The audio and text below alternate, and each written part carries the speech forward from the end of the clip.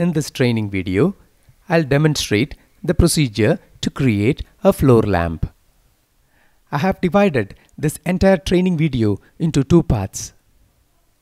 Once you complete this entire tutorial video, you'll be familiar with certain key concepts in AutoCAD 3D modeling, like Revsurf to create revolved surfaces, Rotate 3D to rotate an object in space, Path Extrusion to extrude and profile along a spline path, Sketching to sketch a polyline profile in 3D space, application of Viewports, and the Revolve command, which will let you create a revolved solid.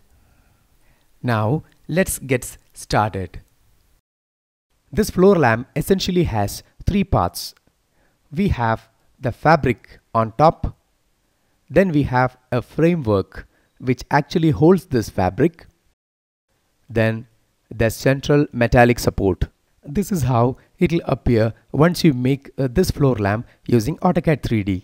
It will have all the elements and the degree of detailing which you have seen before. I'll just switch over the view and let's see how this will appear in isometric. Okay, you can see the metallic central base and the fabric along with the framework.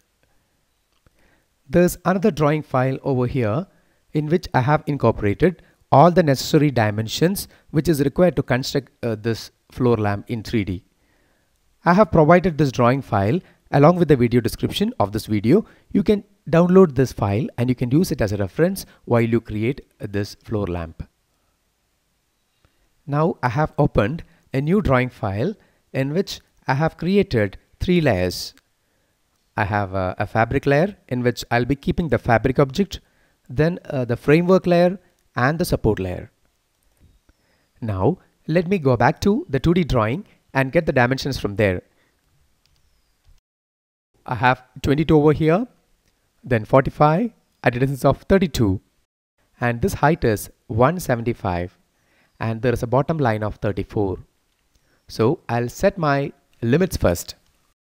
I'll go to limits. At the lower left, I'll give 0, 0, and at the upper right, I'll give say 200, 200, and I'll give a zoom all. Now the limit is properly set. Next we have to set the units to centimeters. It can be done by giving a units command, or you can go to application menu and you go to drawing utilities section and select units from here, and you can set the units to centimeters if it is not set to centimeters. And decimal precision you can keep it at 2. That's perfectly okay. And I'll just give OK.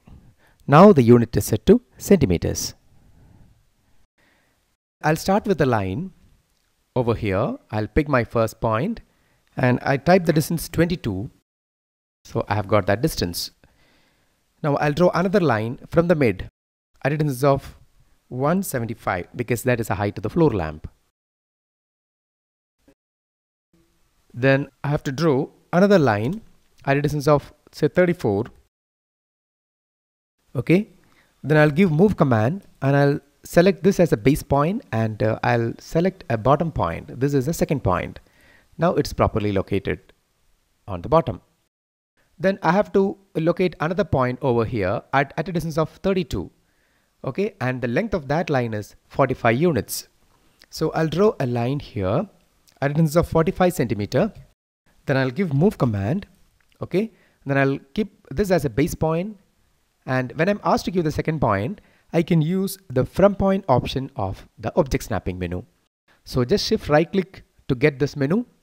Okay, then you select the from point option from here. When I'm asked to give the from point, it is nothing but the base point. I'll select this as a base point or the reference point. From the reference point, I want to locate a point at a distance of 32 units. So it will ask you for the offset here. So you simply type the distance as 32. So I could locate a point over here. Now let's create the fabric part or the floor lamp. So I'll go to layer palette and I'll keep the fabric layer as a current layer. Now I'll go to Polyline and I'll trace the profile that is to be revolved using a polyline. So I'll start from this endpoint, then I'll click here, okay, Then I'll go to arc option. Then I'll select the second point. You can use the second point option in the polyline command. So I type the letter S for the second point and I'll select this as a second point. Using the second point option, you can guide a polyline arc through a user defined point to get a desired shape. Now I've got this shape, then I'll select this as the endpoint of the polyline.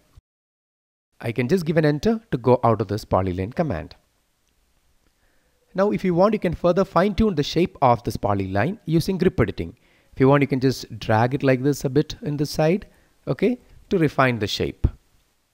Now I'm going to apply the Revsurf command on this polyline profile. As you know, Revsurf will give you a revolved surface. So I'm going to revolve this polyline profile about this vertical axis to get a surface. But before I revolve it, I should give the values of two variables. One is called surf tab 1, which controls the number of faces generated in the horizontal direction. Then we have surf tab 2, and that variable controls the number of faces generated in the vertical direction. So I'll go to surf tab 1 and I'll give the value 6. Okay, that is a default value. You don't have to change it. Then surf tab 2. Then I'll give the value 30 for the surf tab 2. Then I'll give the command Revsurf. So it'll ask you to select the object to revolve. I've selected it. Now it'll ask you to select the axis about which it is to be revolved. I'll select this axis. Now it'll ask you for the start angle, that is 0.